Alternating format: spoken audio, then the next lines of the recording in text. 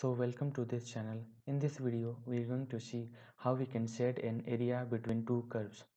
So in the first method we will use a fill command. So first of all we will clear and close all the workspace by using clc and clear all. So let's define a variable x which start from 0 to 50, and let's define a curve 1 which is 1x plus 20 and a curve 2 which is 2x plus 5. So let's plot these curves.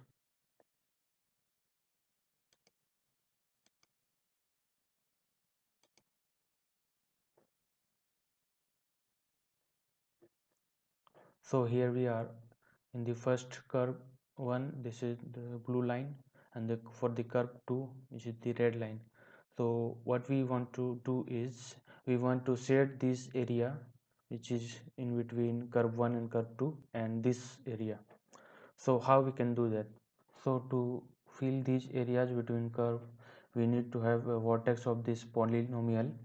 So to define the vertex of this polynomial we need two vectors, x2 which is made by x and flip of this x arrays what we have already created, and y2 which is made by curve 1 and flip of this curve 2. This flip command flip the elements of the curve 2, and next we will use fill command and we will call these two arrays x2 and y2, and also define the color of the said area.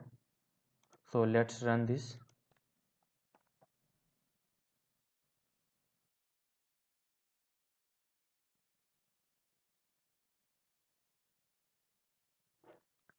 So here it is, the area between curve 1 and curve 2 has been filled by this green color. We can change this color by changing the fill color.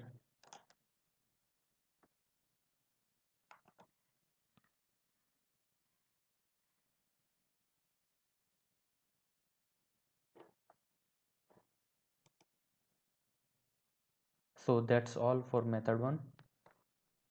So in the next command we will use patch. So it is similar to the previous one. We will define x and y1 and y2. Then we will plot this curve.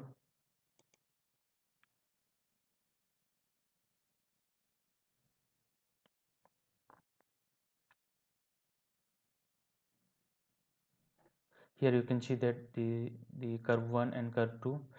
So in this figure we want to set this area which is enclosed by this curve 1 and curve 2.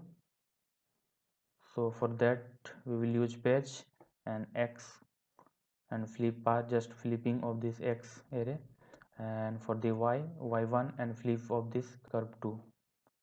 So, and also we will define the color of this area. So let's run this.